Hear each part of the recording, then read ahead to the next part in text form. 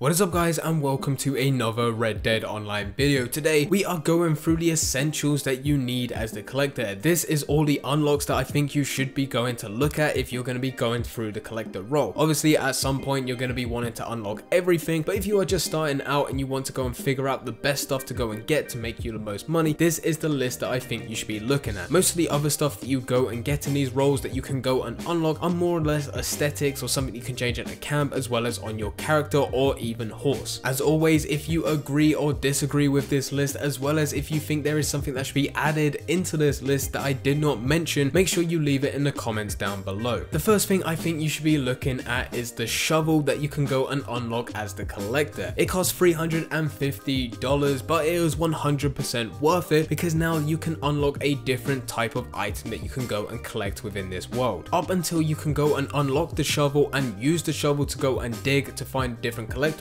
you're only able to go and pick up different collectibles that are laying about, whether it be tarot cards just laying about on say a staircase or say a fireplace somewhere around that, as well as family heirlooms and pieces of jewelry. But once you can go and unlock the shovel, you can then go and find different dig sites, which you can then go and find more family heirlooms as well as different types of jewelry. By completing the different sets for family heirlooms as well as different types of jewelry, you'll easily be able to go and make the money back that it costs to go and buy this shovel, which means this shovel is 100% worth it. Being able to go and use this shovel as well means that you can use different types of maps. There are some maps where you have to go off and do a bit of digging, and you cannot go and complete those maps unless you have the shovel. It'll vibrate to go and say that you are nearby, but if you do not have the shovel, you are unfortunately not allowed to go and dig. So by purchasing the shovel actually unlocks a bit more content, a few more collectibles, which in return will be able to go and make you a lot more money. The next thing that I think is essential for all collectors to go and get to make more money, to get even more content out of the game, is the metal detector. And like the shovel, it is very expensive. It costs twice as much as the shovel, $700, but yet again, just like the shovel, it then unlocks different types of items, different types of collectibles that you can go and get, which means you're then able to go and complete different types of sets, which then means you're able to go and make different amounts of money. And with the metal detector, by getting that, you can now go and collect different coins. There are 15 different coins in the world of Red Dead Online to go and collect. Each one is very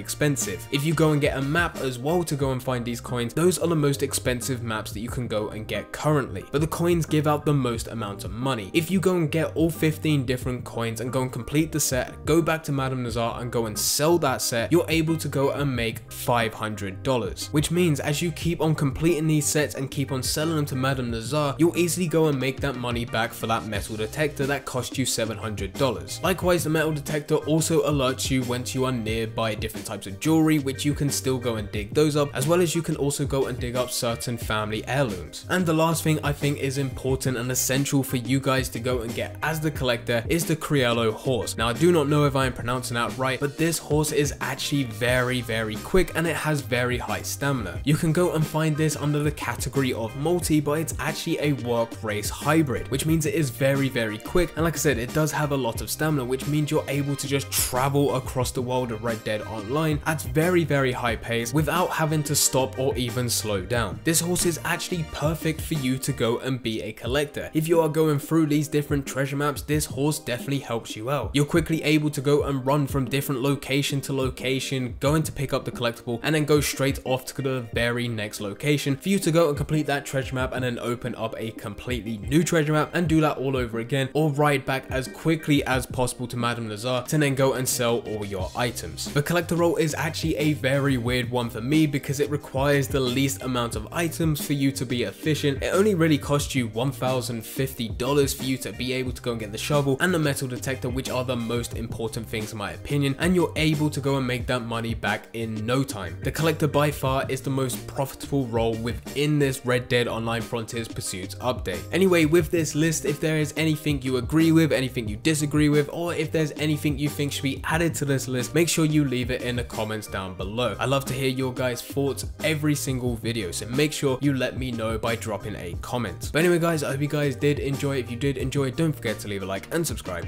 But for now, I'm going, so see ya.